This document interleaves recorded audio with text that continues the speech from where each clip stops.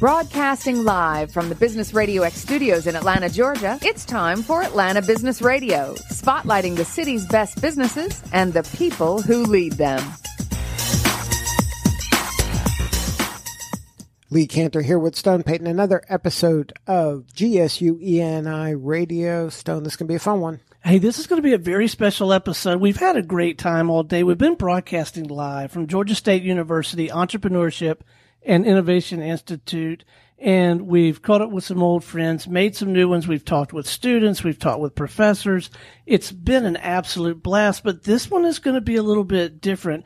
It is my absolute pleasure to introduce to our listening audience and welcome to the broadcast back to the Business Radio X microphone, VP of Marketing and Community Development with Newport, U.S., Miss April Stammel. How are you? I'm great. Thanks so much for having me back. This is so fun. Well, welcome back, April, and update us on what's happening at the South Downtown. You did the pop-ups. They're still going on, right? Still going on. So that's what we're here to share a little bit more about today. As we talked about last time, Newport owns a lot of buildings in this neighborhood that we're sitting in, 48 to be exact.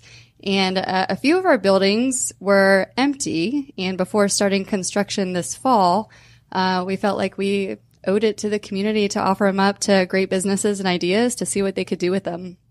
And then when you thought of that idea and you're whiteboarding that out and you're like, you think what was that like? You're going through like how many slots are there? Like there was a lot of variables in this, right? And there was a lot of chaos and unknowns, right? There was a lot of chaos. I'm glad to say that it turned out well. But we moved our marketing center down there over the holidays. And so that was really the nail that hit the coffin when we said we have to bring more people down here. It didn't take a lot to transform our space into a great marketing center. It felt really good to be on the street. And next to us, we had 8 empty spaces, and we just felt like, man, if it feels good for us to be on here, imagine if we had neighbors. But the way you did it was so generous that you didn't charge, right? We didn't charge. So we rolled out with an application process. It was very ambitious from a timing perspective. So we announced it on March 3rd, and we were having people move in and have our kickoff event April 11th. So within the first 3 weeks, received over 120 applications. We had a great selection committee that included a Georgia State student, Atlanta United supporter group leader, a downtown resident, a City of Atlanta employee, and several other stakeholders that are really important to us. And that committee really helped us weed through those applicants and helped the people around the table here become some of those tenants. And then you wanted, would imagine, them to kind of be buddies and help each other, right? You wanted to create kind of a collaborative environment. That's exactly right. So throughout the application process, we invited people in to come and look at the spaces. And that was the first time that several of the potential tenants would get together and start to collaborate and communicate together. From that point, once the 8 were selected, we invited them back in and had them all introduce themselves. And since then, we've gotten them together once every couple of weeks, just to check in and continue to foster that community on the street. And they've done a fantastic job on their own. I mean, they can share stories. Right. So we're going to get to know them in a little bit, but I want to understand kind of the vision of the whole, like, is it pop-up was a free space for a period of time? Yes. So we went out with 4 months, April through the end of July. We actually just communicated with the tenants that we'll be able to extend it through the end of August. And that is including free rent and utilities. So we wanted no real financial risk on their part to run their businesses, but we really wanted their investment to be in their time and their creativity and them being on the street and trying to turn that space into something that was welcoming for all Atlantans. So now, how has it kind of worked out for you now that when you walk into your building, you're not alone anymore? Now there's a bunch of people and their customers and things like that. It must be so exciting. I can't even put it into words. I mean, if this is even a small inkling or hint of what it's going to feel like down there once the renovation is complete, it's just, I mean, it's going to be such a special place. And we hope that several of the pop-up row tenants become long-term tenants of ours. That's a goal. But yeah, it's just transformed the way it's felt on the street. Now, how has the neighborhood embraced this activity? Absolutely. I mean, everywhere from Castleberry Hill to North Downtown, we have had the privilege of speaking at several board meetings and community association meetings. These folks have their own following, so inviting those people in and cross-pollinating the audience groups has been really, really nice. But I would say that we've had an incredible amount of support. And then how is your vision going forward? So after August comes, like say the rent ends there, or now they got to pay, or things are going to change, are you getting interest from other business people to want to go into that area? We are. It's been really exciting. So we have a couple of leases we're negotiating now with local food and beverage. I think there's a couple of pop-up road tenants that have expressed serious interest in staying. Unfortunately, we're going to have to renovate the building, so there might be a quiet time disruption, again. Right? Yep. But we're going to do our best to make that as quick as possible so that these things can come back online soon. Now, when you launched, you had a big event with food trucks and all that. Is there any other events planned? We do. So every Thursday we do food trucks from 11 to 2. This week we actually have the food truck Slutty Vegan, which that's popular. Very popular. Took us a while to get that one locked in. The line's probably already started, right? Probably already started. But yes, we're excited to have them. And really it's just, we're trying to do anything that we can to drive continual traffic to these pop-up tenants. So the food trucks is just one of those. And then these guys all have their own events that they curate and craft, and we do the best that we can to help, again, cross-communicate that between the tenants. Now, you mentioned there's 40-something buildings in play here. How is that coming along, or what's kind of the timeline on some of that activity? Oh, that's my least favorite question. No, we're planning our first phase of development will be on Mitchell Street, which is where Pop-Up Row is currently. From there, we'll move north up on North Broad or South Broad and then Peachtree Street, focusing one block at a time. Our Mitchell Street, which includes Hotel Row and 222 Mitchell, that will start this fall and probably start to come online middle of next year, all the way through 21. So this is a long-term project for us. We see in the next 5 years the renovation of all of these 48 buildings. And then we own about 4 acres of parking lots, which we think is great for future development potential once those buildings are full, the existing buildings are full. And then the things that are being built are office buildings, hotels, condos, lofts, the whole... The new development will be mixed use, I think just dependent on what the market needs at the time. All of the existing buildings... there's a couple of them that set up nicely for residential, but most of them will be creative office on the upper floors and then retail on the street level. And then for your kind of from being the marketing person, how are you seeing everything come together? I mean, it's been incredible. When we started this 2 years ago, I would say that South Downtown, people would scratch their heads and be like, what? Do we even have that? I didn't know there was a thing. Yeah, didn't know there was a thing. I think over the last 2 years between us and what Underground Atlanta is trying to do and the Gulch and that redevelopment, South Downtown is now on the map as a neighborhood. And I think that in and of itself is a huge win. Are you going to have a catchy name like Sodo? Like, no. You're not working on anything like that? We're just going straight up South Downtown. Yeah, we're staying true. There. I was going to call it April Town. April Town? No. That doesn't have quite the ring to it. Sodo. No one's on board Sounds with like Sodo. Hodor. So I'll give you a funny story. Mayor Reed, towards the end of his time in office, he actually at a press conference called it Sodo, and we were all just cringing inside. We were trying really hard to just let it be South Downtown. All right, so South Downtown it is. It's official now. Okay. So who'd you bring with you? So I brought 3. I wish I could have brought all 8, but I brought 3 of our star tenants. We've got Sean Keaton here with Key Beverages, and I can't wait for him to share a little bit about what they're doing. We've got Courtney here with Atlanta Makery, and she has her own jewelry company, Agape Gems, so two-pronged. And then we have Otis Damón here, and he is an incredible crafted hat maker. And so I can't wait for people to hear more about his business and craft. All right, let's start with Sean. He seems the most confident. There you go. He's the most caffeinated, probably, for sure. That's definitely true. So tell us about Key Beverages. How are you serving folks?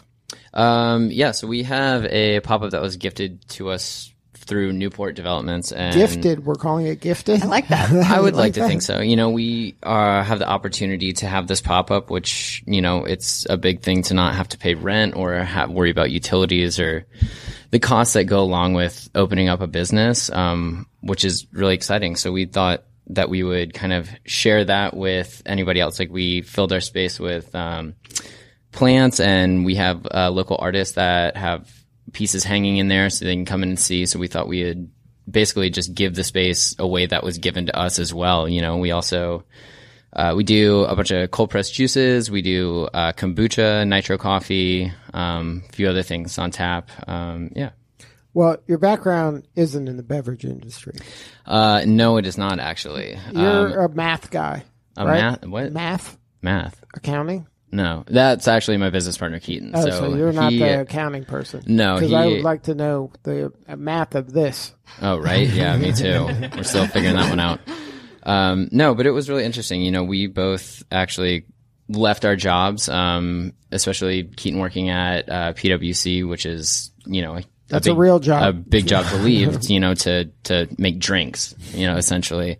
And essentially not really knowing what we were doing starting out, and you kind of learn as you go along the way. But, yeah, it was definitely a leap of faith to kind of branch out like that. So now, was this your first location, or you had a location before? So we kind of started this whole thing with a bike cart, essentially, you know, kind of like a Dutch looking bike cart with a big... That wheelie? It is the coolest looking cart. Was it wheelie? No, it wasn't a wheelie. Do you know what that is? I have honestly no idea it's a what Dutch wheelie company that sells carts with coffee. Oh, really? Yeah. Yeah, well, they got nothing on us. So this was your own original concept? Slightly. Like, we saw it, and it was, I think, originally an ice cream thing. You reach in it, and we kind of took the whole thing apart and rebuilt it and put a tap tower on it with, you know, we're able to So you serve built your drinks own out of it. thing that was your own proprietary coffee Yeah, correct. cart.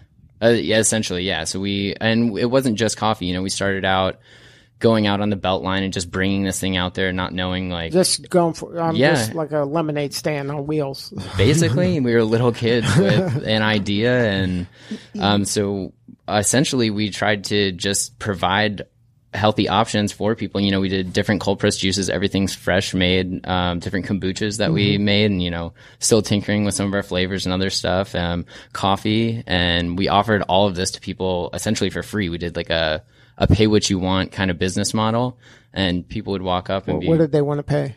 It was actually really surprising. You know, people paid a lot more than I would have thought that they would, you know, and it was actually really refreshing to see once you gave the option to somebody. You could have it for free. You could pay us $50. You know, you could do anything. Sky's What was the limit. the most you ever got? $50. Somebody paid $50 for a cup. That is cool. But you know, that kind of, there's other people that don't pay, and, you know, those people that are able to give a little bit more, they kind of cancel out that, and everything evens out in the wash, you know.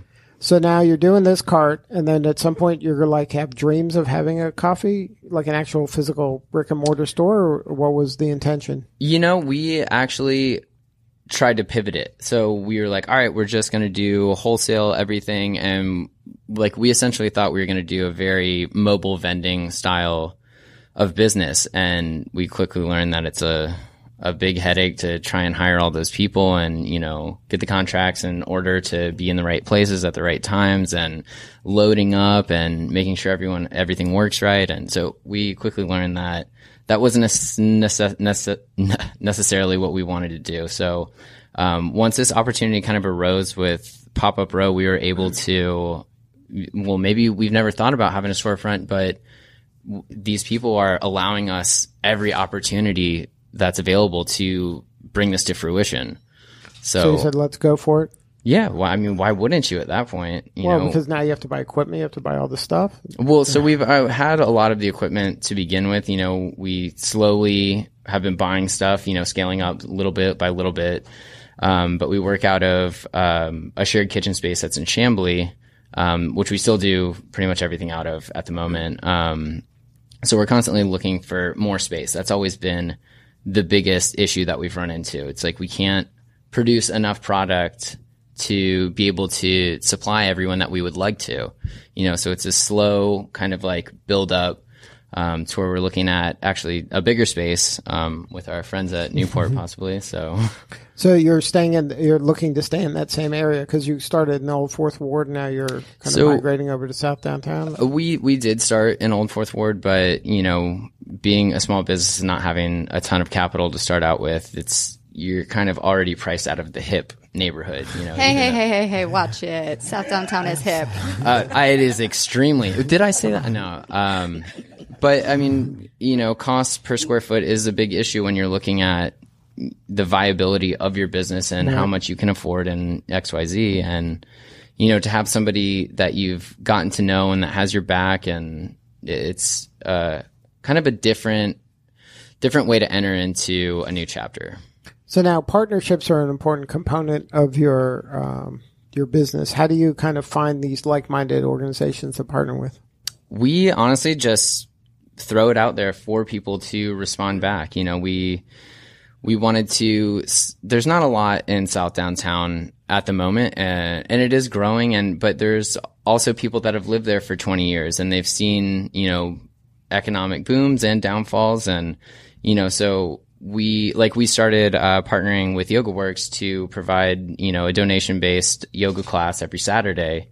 And I think it's just a good opportunity to be able to do something like that for the folks that actually live down there and they're there 24/7. I mean, we're pretty much there 24/7 now as well. But, just it's small little partnerships like that we want to give what was given to us back to everybody else. And you're also trying to create a community down there that maybe they were in silos and now there's kind of a connecting place.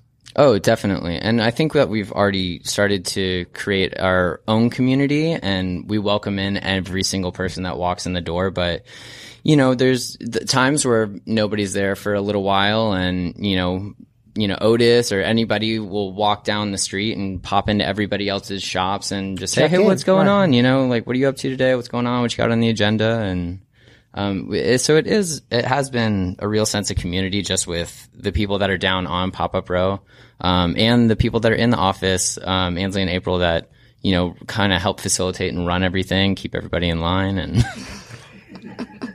so now what's next? You're looking for a permanent space somewhere. Maybe it's down here. Maybe it's. Yeah. So we're, you keep putting your chips back at doubling down. Exactly. I mean, that's what you do as an entrepreneur. You put everything into it. You never want to stop growing. And so space has been our biggest inhibitor. And we're at that point where we have to expand again. We have to shed that shell, the exoskeleton, and move into something bigger. And are you still doing the pay-as-you-go model and payment, or we pricing do now? We do like a more structured pricing in our South Downtown location, but we still kind of like to keep that alive. And we have like a kegerator at Mountain High that's completely donation based, and we throw kombucha and kefir soda and other probiotic options in there, and people can take them for free or donate to it, or same concept, except no one's there watching you. So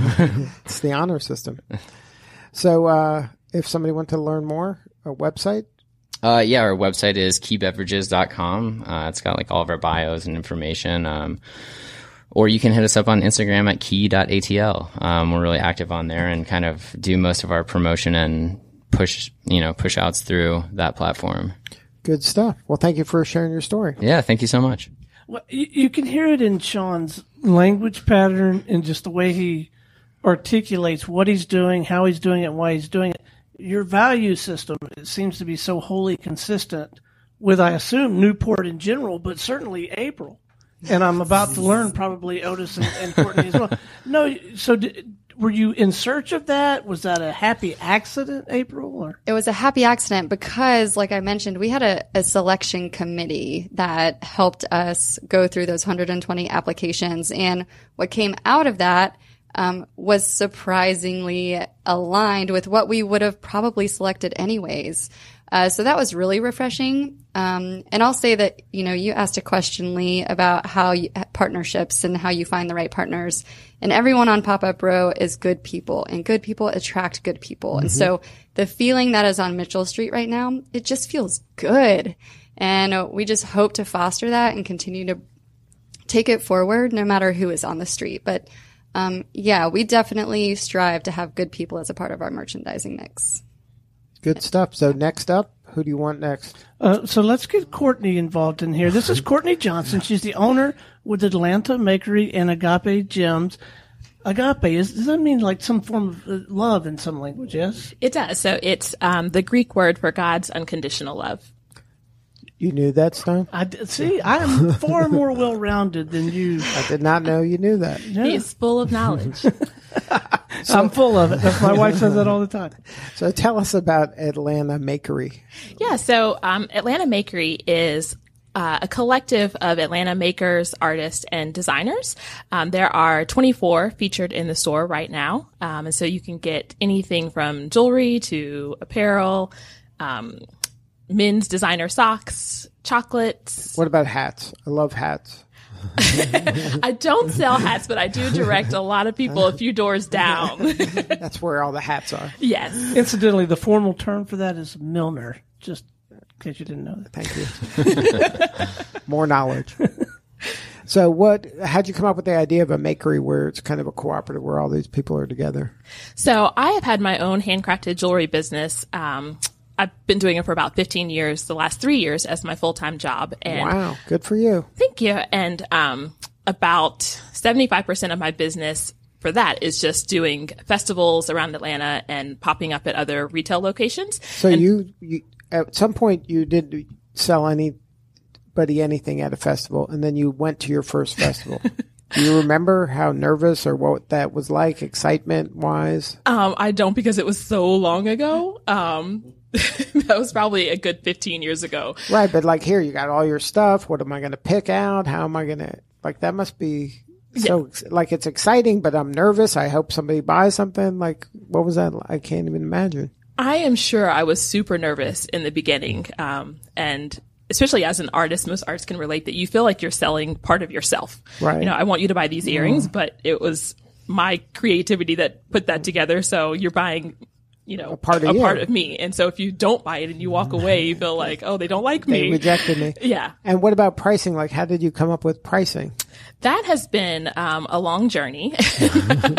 Actually, about 3 years ago, I hired a business coach. And that was one of the first things that we tackled, because also as an artist, sometimes you feel like you don't know how you place value beyond, you know, the materials cost art something. Art is subjective. Right. And, you know, you could buy a dress at one place and it's $10, and another place it's $100, another place it's $10,000. Right. So finding that happy balance of, you know, there's the overhead and the materials and the time that goes into making it, but also I need a place to live. And right. So how do you, is there any formula, or you just kind of go with your gut feel? It's honestly a very complicated Excel spreadsheet.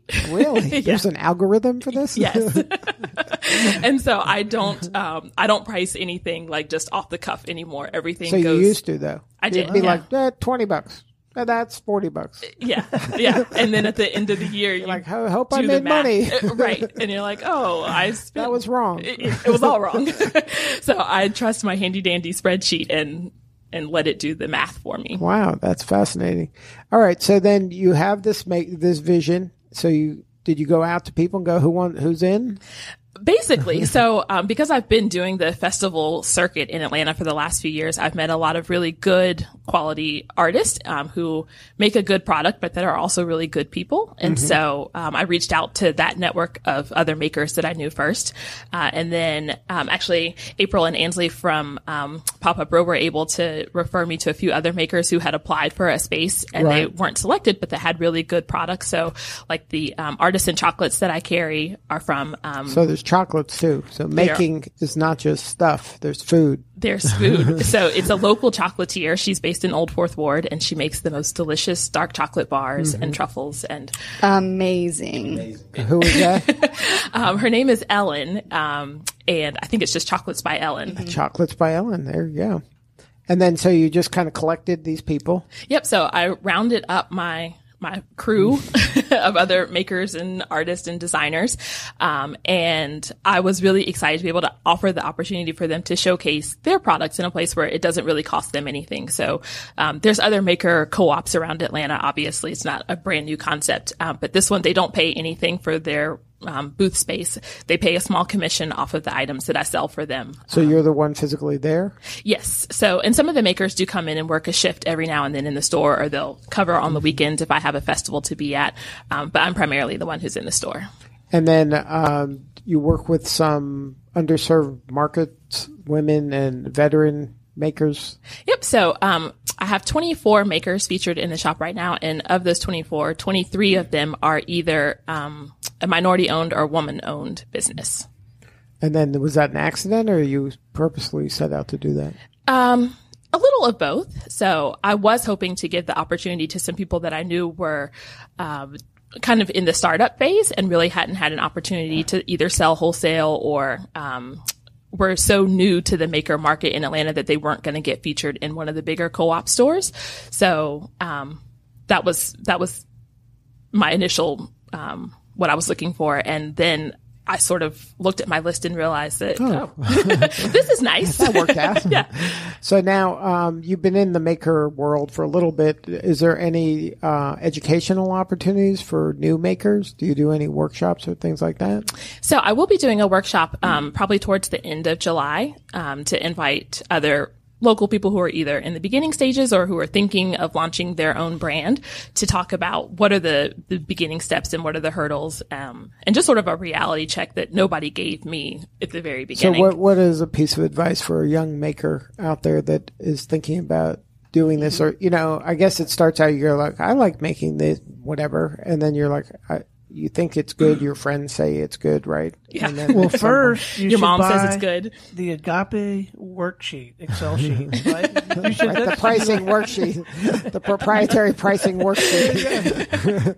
Yeah, well, actually, that is one of the first things that I talk to people about when they ask me, how did I build a wholesale business and those sort of things, is really to get a hold of your pricing, because otherwise you're not running a business, you're running a hobby that might actually be costing you money and not making you any money. Right. Art for art's sake. Right. Which is fine if that's what you want to do. Right. But not a lot of people set out to do that. Right. The goal is to pay your rent. So It's a golden ticket.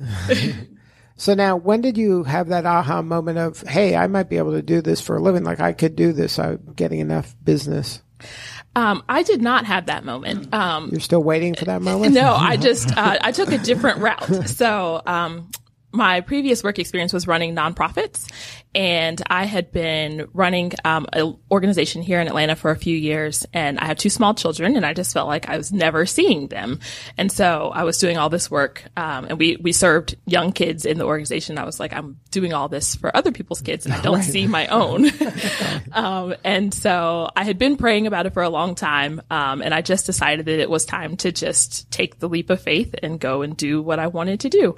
And so that's what I did. So you always been doing jewelry like on the side? Like just as a hobby as a kid? Yeah. So, since like my early 20s, I had been doing jewelry as a hobby and making gifts and, doing the occasional festival or, little church festival at Christmas time, those sort of things.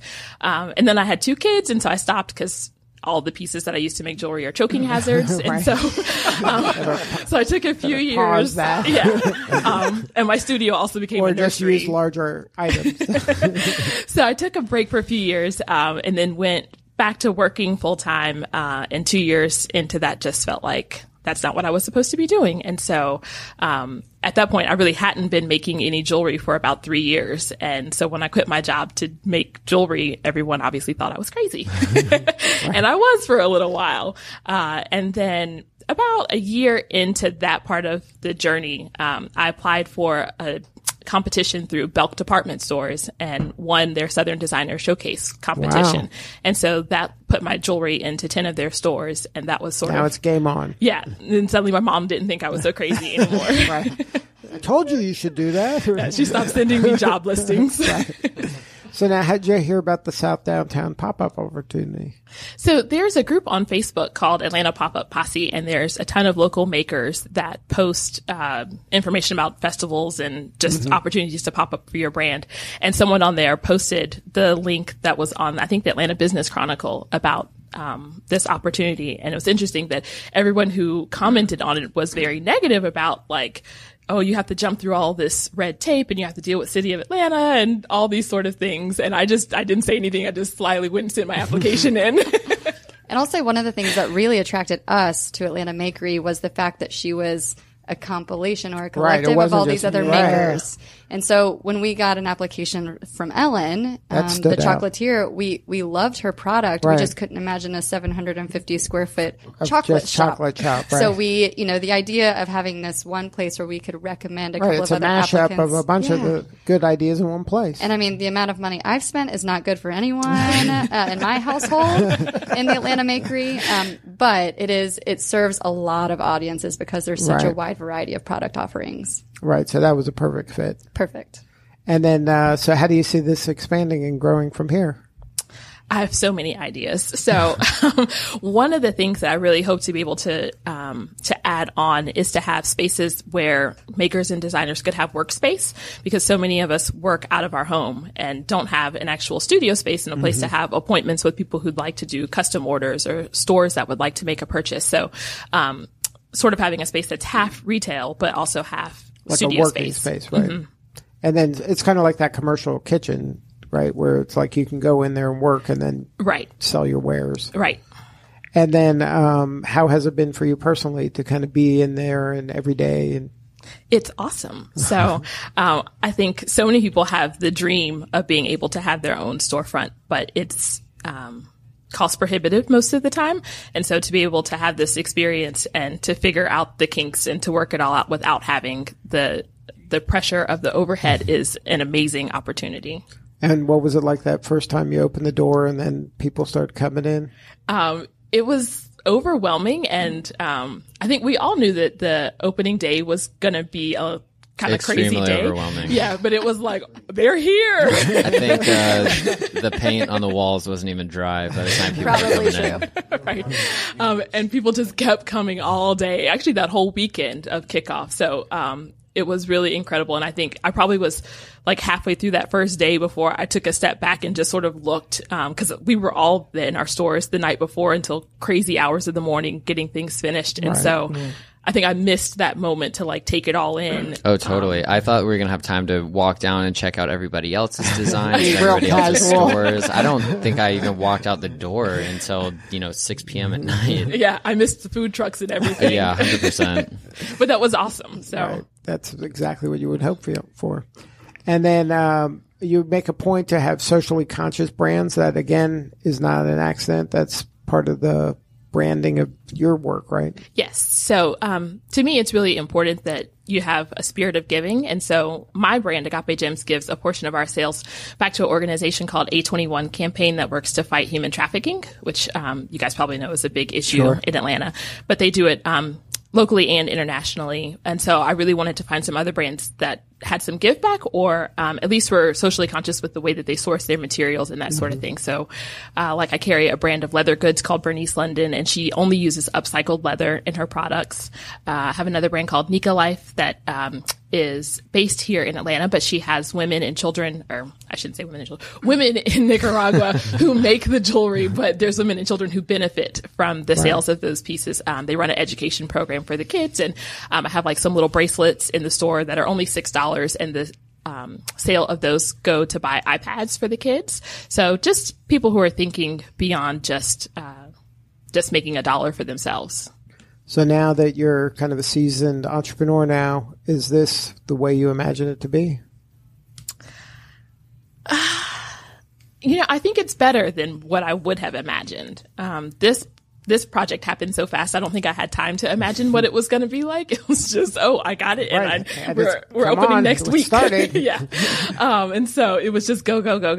But, from the other people who are on the block, I think I've made some longtime friends that, hopefully we'll be able to work together in the future. And I had just amazing customers who come in and share stories, and people who buy things and give it as a gift and then come back to tell me the story about giving it. So it's been amazing. Right, whereas a festival, they buy it, you never see them. Right. And so it's cool to be able, because I still do some festivals, it's cool to be able to tell people, here's where you can find me, and there's these other incredible makers that you can find, and you can shop in air conditioning, because it is so hot to do the festivals right now. So now, if somebody wanted to learn more, what's the website? If you wanted to learn about the jewelry, it's agapegems.com. And then you can follow Instagram for either at Agape Gems or at Atlanta Makery.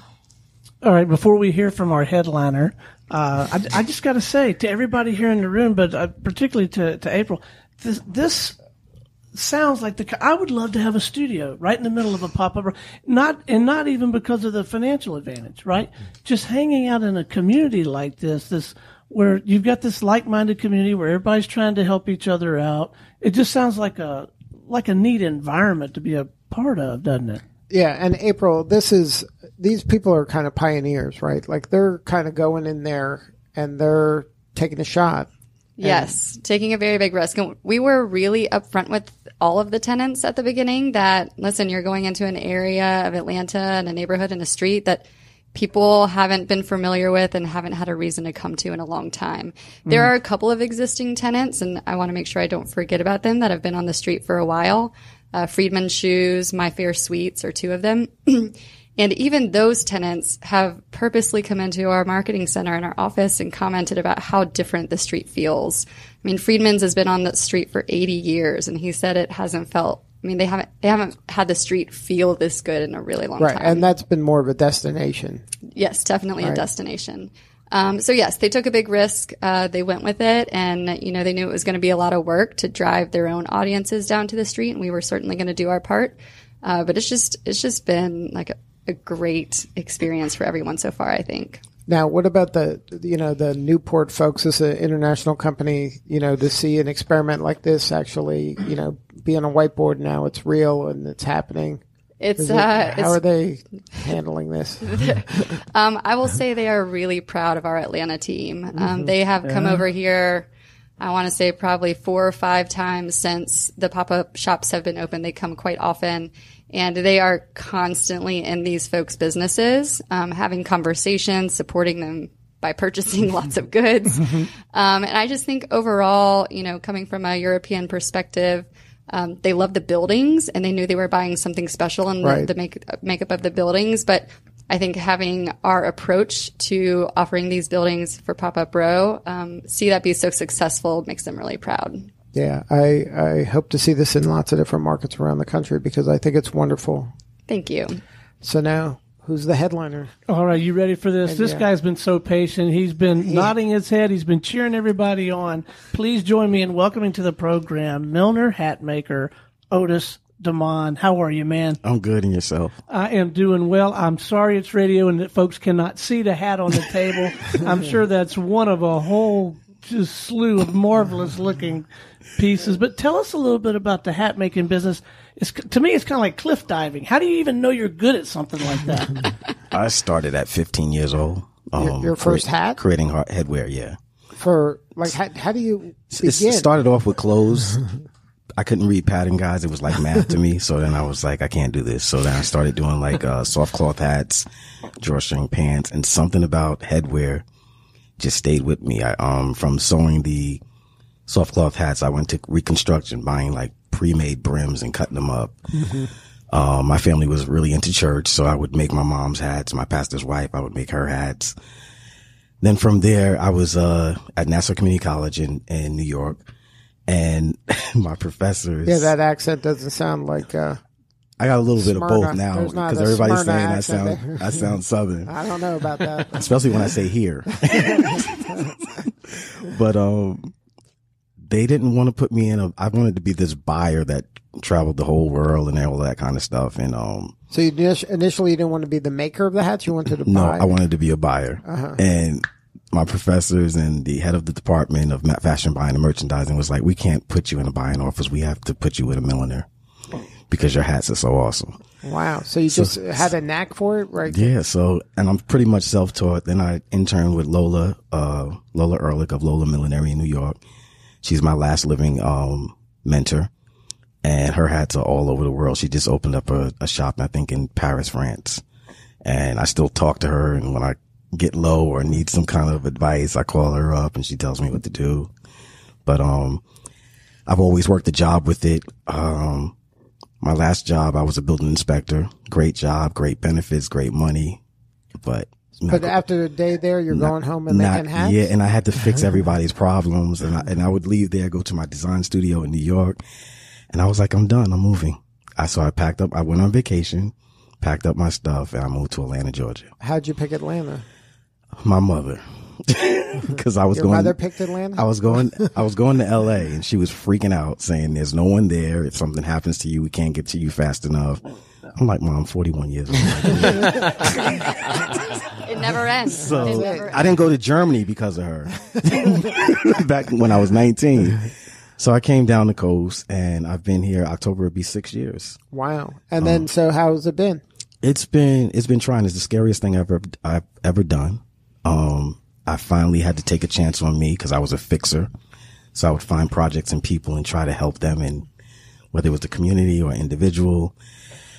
And I was like, you know what? This is the only thing that gives you peace. And that's when I was like, I'm just going to take a chance on the hats. When I got here, I freaked out a little bit, cause I realized I didn't create a community.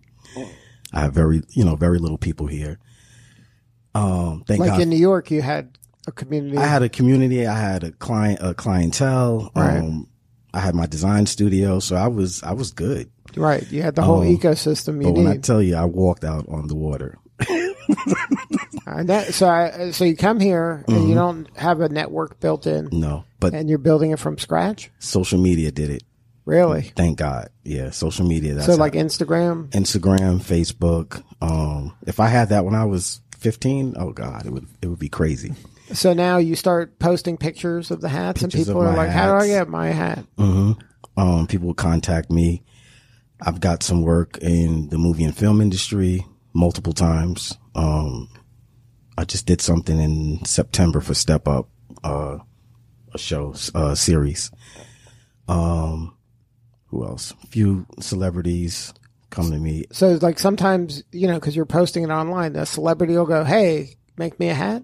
Pretty much.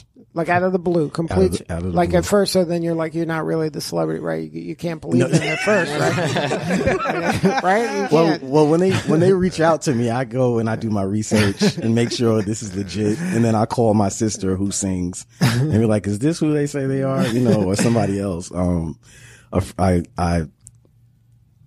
met a lot of people here. A few of them became great friends who are in the industry. So they kind of. So now, is there a certain kind of entertainer that likes the hats? Is this like a singer hat or is it a movie star hat? Singers. I got a lot of singers who wear my hats.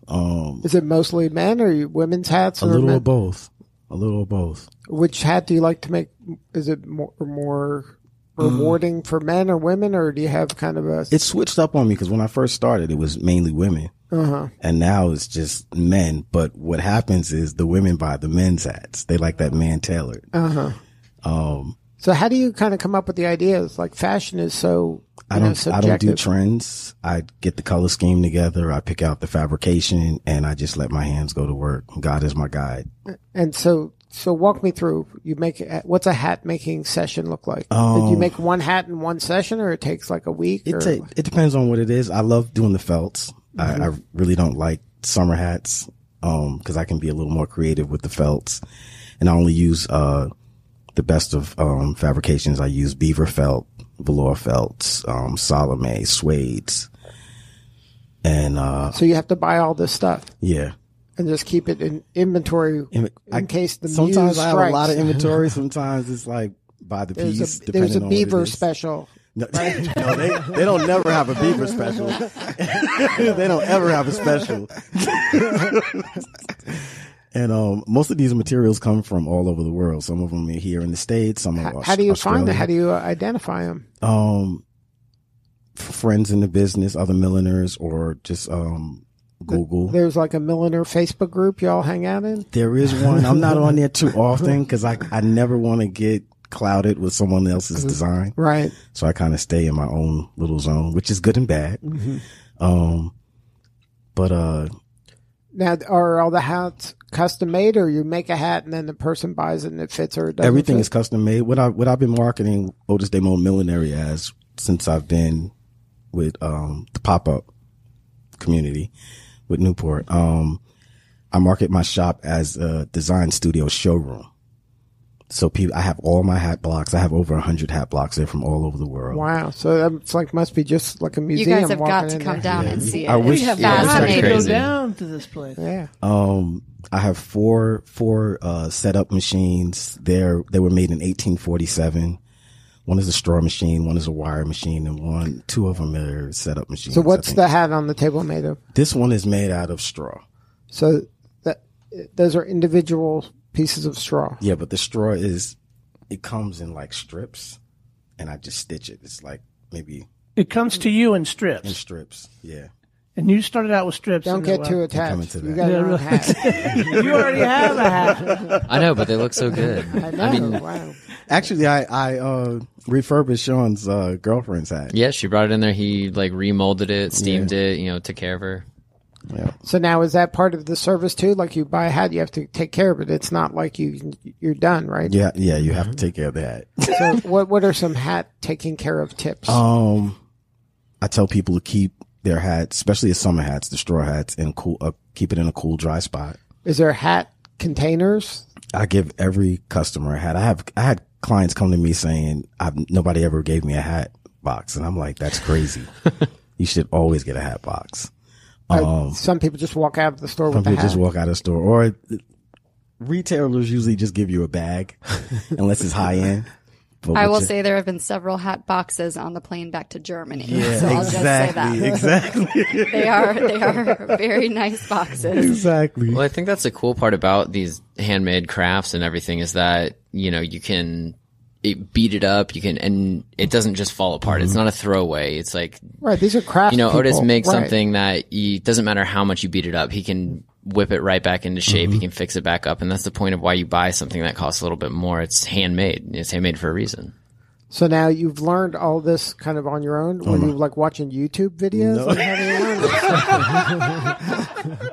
No, I've learned it on my own, and I picked up from different mentors. My mentor, Horace Weeks, he died in 2007. He was a Southern man from Mississippi, came to New York at 19, worked for these two Jewish guys named, the name of the company first was Peter and Charlie. Then it was Peter and Irving. He bought the company from them as they got older. And I would go in there while everybody was having fun and dating and partying while I was in high school. I would be there with Horace watching him like till 11 o'clock at night sometimes. Like you would Driving him home to Washington Heights, and I'm going back to Long Island. and just to learn. You were Just to that learn, hungry to yeah. learn. I don't know what it is about the hats. It just kind of stuff. It was the only thing that gave Is me it like peace. meditative for you It to is. make it? Like It it's is. like kind of you get lost in It your own is. little zone? Yes, very much so.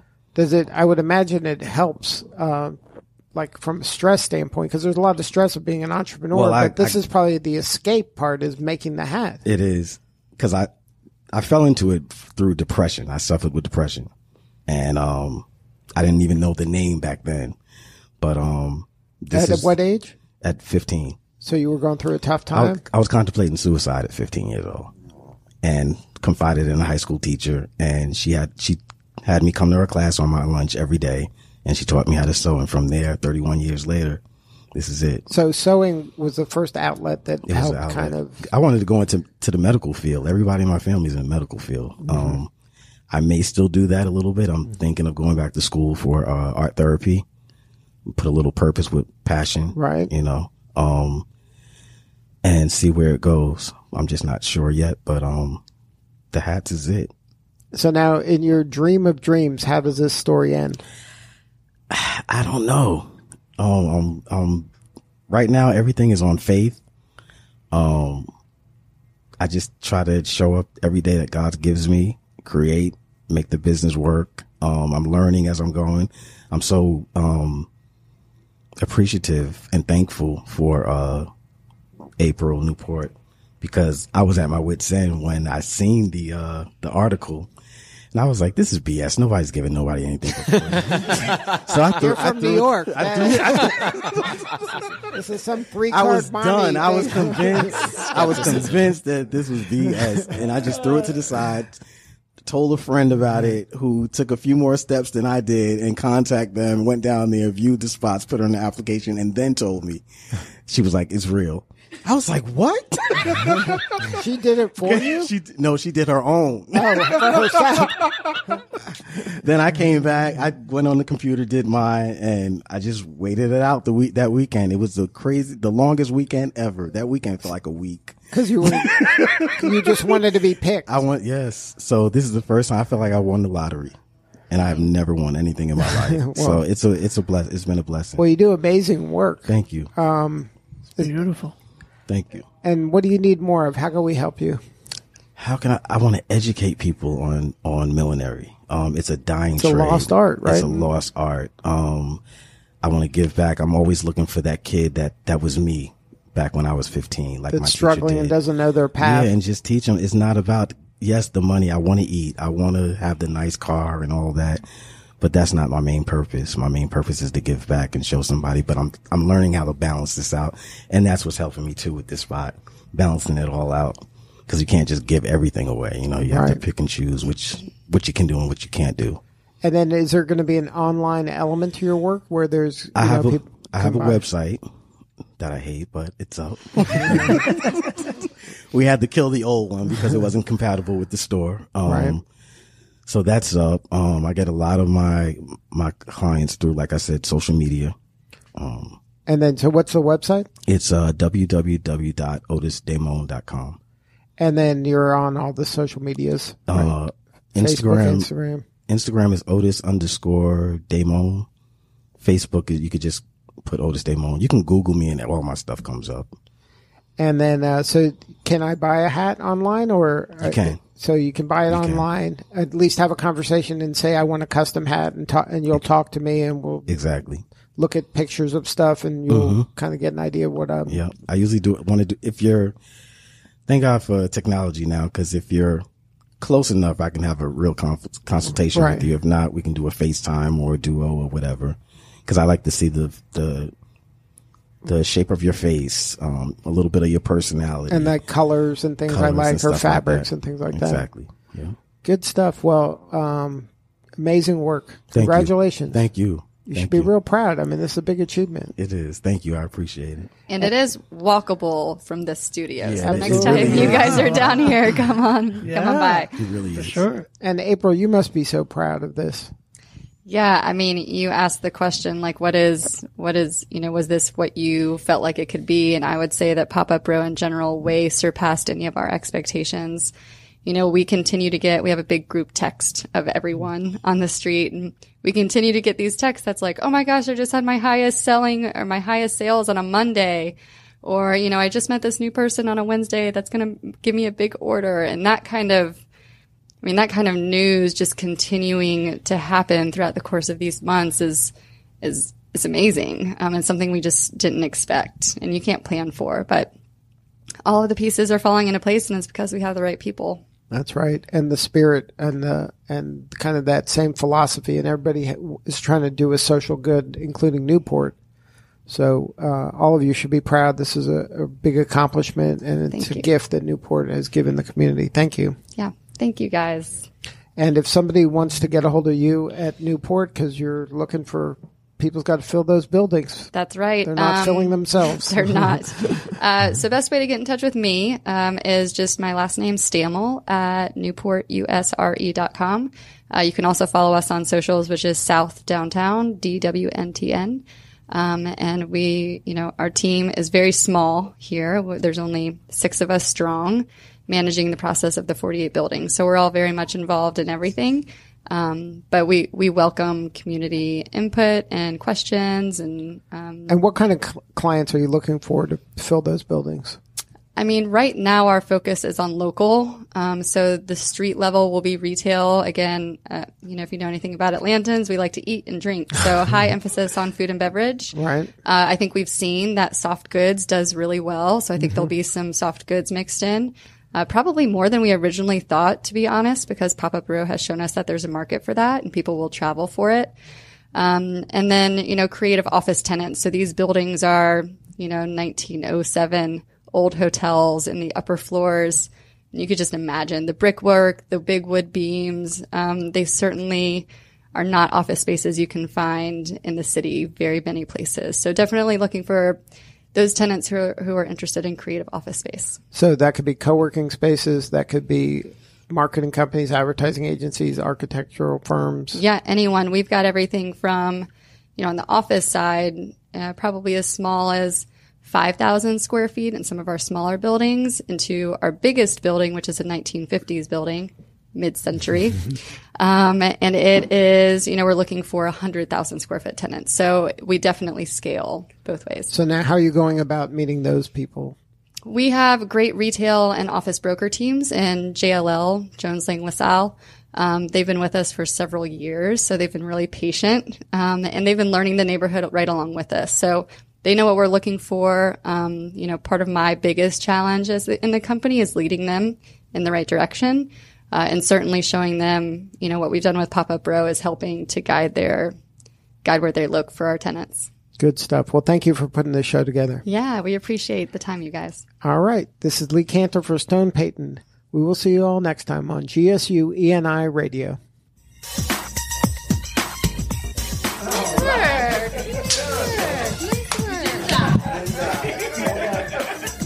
Thanks, man. Thanks, you guys. That was really fun.